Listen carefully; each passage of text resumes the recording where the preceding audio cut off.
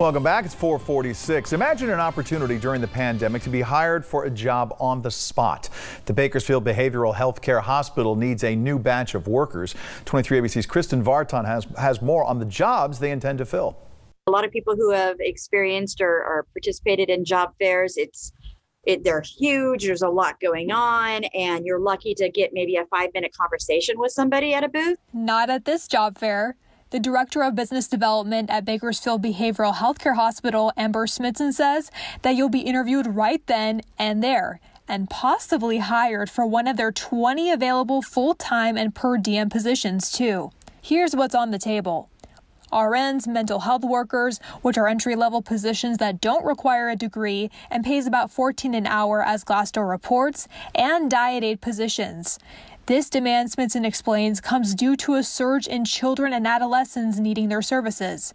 It also comes from vacant positions opening up because of the pandemic. You lose some staff, you gain some staff is pulled to help with med-surg hospitals.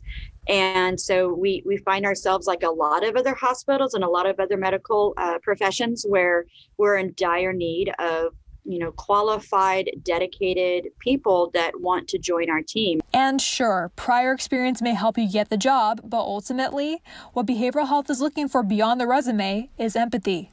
For mental health workers, for example, heart is needed, Smithson says, as they're assisting mental health patients directly with their daily needs.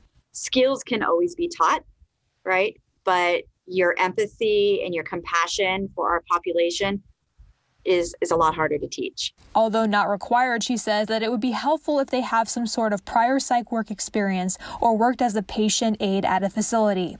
The job fair is January 21st from 2 to 6 p.m. at their gym, which Smithson says gives plenty of space to space out. They're also limiting how many people can be there at a time. Masks are required, resumes encouraged.